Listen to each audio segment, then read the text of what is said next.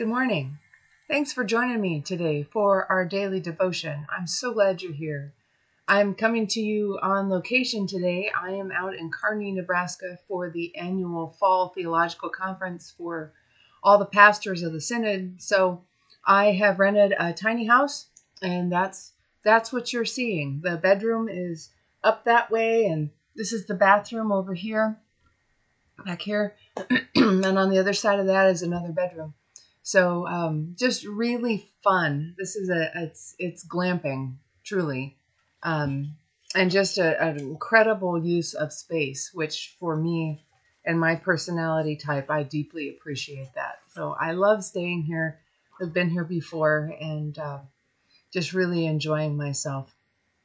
I'm looking forward to the conference that starts later this afternoon.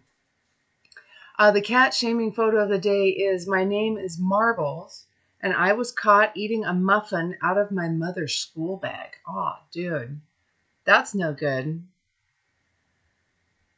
Lucy's never done that. Today's number is $556.37.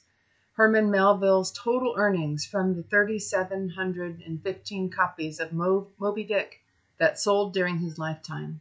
The now classic novel was first published as a 3-volume edition titled The Whale on this day in 1851. Never read Moby Dick. I know the story, but I've never heard it. Or I've never read it, rather. Oh, today is the feast day of St. Luke, the evangelist. And so the verse is from the first chapter of Luke as he introduces his gospel. And it says, I too decided to write an orderly account for you, most excellent Theophilus. Theophilus means brother of God, I think. Yeah. So Theophilus is not necessarily a person. It could have been.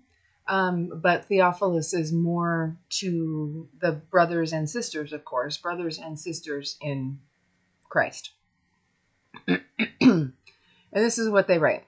I have long been drawn to the theory that Luke, and the author of the books that we call Luke and Acts, addressed his 2-volume work to the whole community of believers using the code name Theophilus. See, I didn't read this ahead of time. It adds a level of intrigue to imagine the authorities checking Luke's mail, quote unquote, and being fooled into believing that this harmless correspondence was to a Roman nobleman. Meanwhile, ordinary Christian folk, as they received the messages, knew that each and every one of them was Philophilus, a friend of God. So I was close. Whether or not the theory is historical, it is certainly true today that by the Holy Spirit, you really are the addressee of the sacred story, the friend of God to whom the word is delivered. What if every time we opened our Bibles to one of these inspired testimonies to Jesus, we began envisioning these words on the envelope, Dear friend of God. How beautiful to realize that God is reaching out to us through Christ with the hand of friendship. Let us pray. God, we are in awe that in Jesus you call us your friend. How can we ever thank you enough? And we give thanks to you through Jesus Christ, your dear Son, that you have protected us through the night from all harm and danger. We ask that you would also protect us today from sin and all evil, so that our life and actions may please you. Into your hands we commend ourselves, our bodies, our souls, and all that is ours. Let your holy angels be with us, so that the wicked foe may have no power over us. Amen. To be reminded that God calls us friends is a powerful thing. It truly is, that God loves us so much. God calls us daughters and sons, children of God, in the waters of our baptism, and God considers us friends, and that we are God's agents in the world, so to speak. I mean, by that I mean we are God's hands and feet and heart in the world. We are the ones through which God acts, through whom God acts in the world today.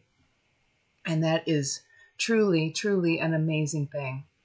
I hope you can dwell with that today. Just kind of sit with that and consider what it means to be a Theophilus of God. Hey, have a great day. And I hope that you, as you consider being a friend of God, that you can consider reaching out in friendship to others. Share some love and light in the world today. And I will see you back here tomorrow morning.